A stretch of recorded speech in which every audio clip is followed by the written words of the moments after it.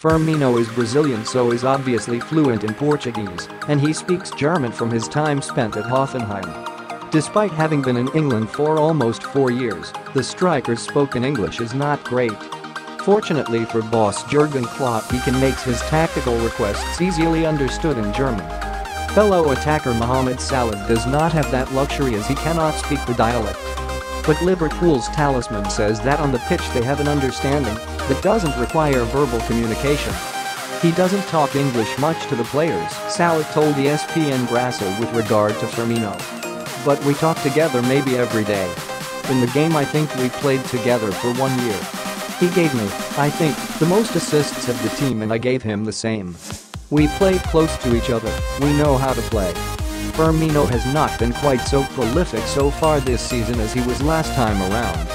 He's scored 11 goals and laid on 5, while Salah is top of the Premier League scoring charts with 20. But the former Roma star says their understanding has developed the more they have played together.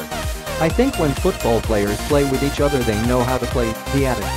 It doesn't matter about the language, it doesn't matter how to talk to each other. But we know each other, we expect the movement from each other.